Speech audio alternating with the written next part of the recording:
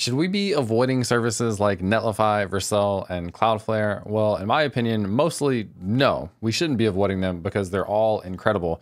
But I just read an article that kind of talks about one of the aspects of each of those that you need to consider when you look at deploying your application. And I think this consideration is true for any service that we use, and it's the idea of vendor lock-in.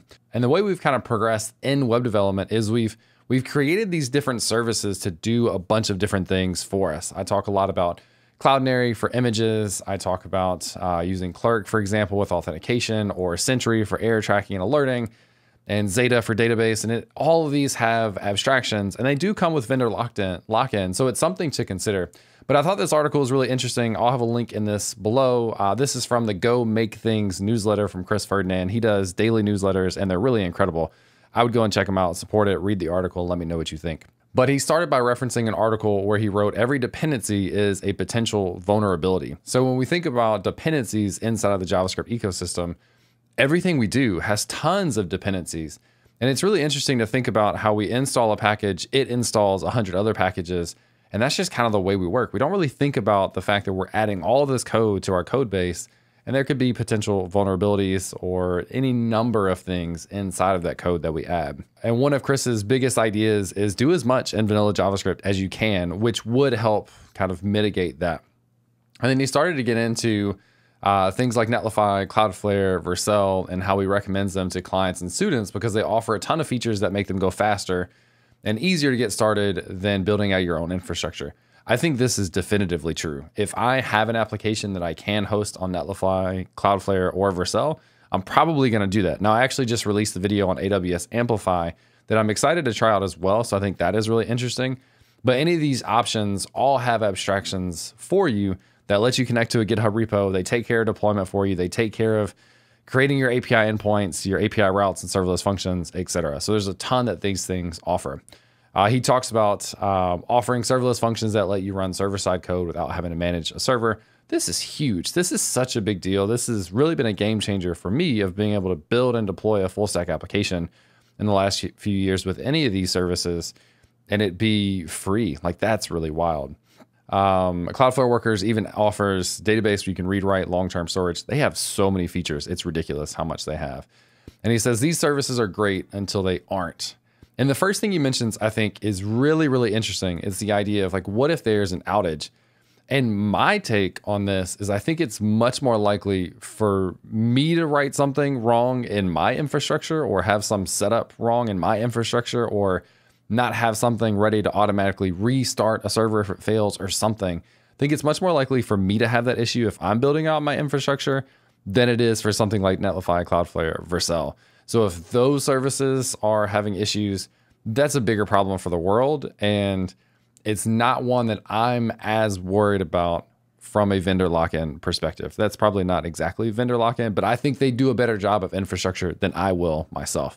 Now, this could definitely be different for bigger companies that have a lot more expertise than me or maybe you as well. He also mentions the big increase in fees or comically large surprise bill.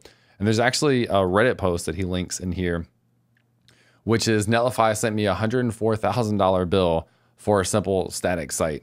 I think I've seen examples of this happening on Netlify, happening on Vercel, happening on Cloudflare as well. I've seen this everywhere. And I don't think that's the norm. Obviously, something goes wrong. There is a chance that sort of thing can happen, but almost all these services now give you the ability to add a cap. And if I have a website, my cap's going to be $5, $10 if I expect to pay anything for it. And so I think that really helps mitigate that issue. I think you also, if you're running your own service and infrastructure, there's a chance that I could run code myself that could jack up a huge high bill on wherever I'm hosting that like raw server. There's a chance I could do that as well.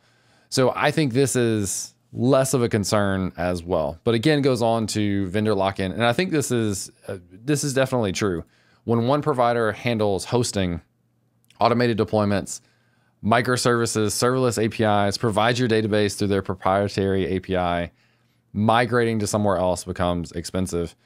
And this is true. I think one of the benefits of AWS Amplify, for example, is because you're hosting in AWS, if you're building all your other services with AWS, you get this benefit of all the things work together and are all in one place. And I think that is a benefit.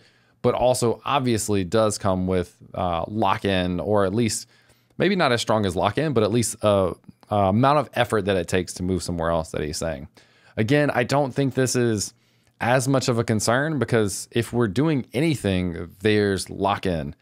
If you're doing like a database, for example, if you're doing something that has proprietary APIs, yes, moving to another database now becomes a little bit more difficult. But I think we kind of have this idealistic view of I should be able to move my code anywhere and use any database. And in reality, one, we rarely have to actually make that decision.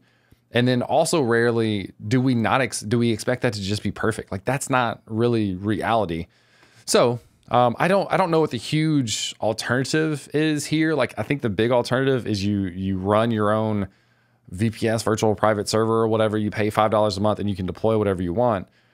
But then the idea of setting up your own automated deployment, setting pushes or setting builds based on pushes to a GitHub repo, error tracking, alerting if you're not using a service for that, how good is the stuff that you have to manage it? How good are you at restarting services or debugging what's going on? I honestly think these services are going to do an infinitely better job at all of those things than I will for myself. So I love the conversation. I'm curious what you think. Do you see really strong limitations in vendor lock-in for working with services like Netlify, Cloudflare, Vercel, AWS Amplify, etc.? Do you see that as a hesitation on your end? And what would be your biggest alternative? Where would you go and build a thing where you don't have vendor lock-in? Because I think vendor lock-in exists basically everywhere. Anyways, go and build your thing. Do whatever works for you. Have fun while you're building. Keep these things in mind and just go out there and do something fun. Hope you enjoyed the video, and I'll catch you next time.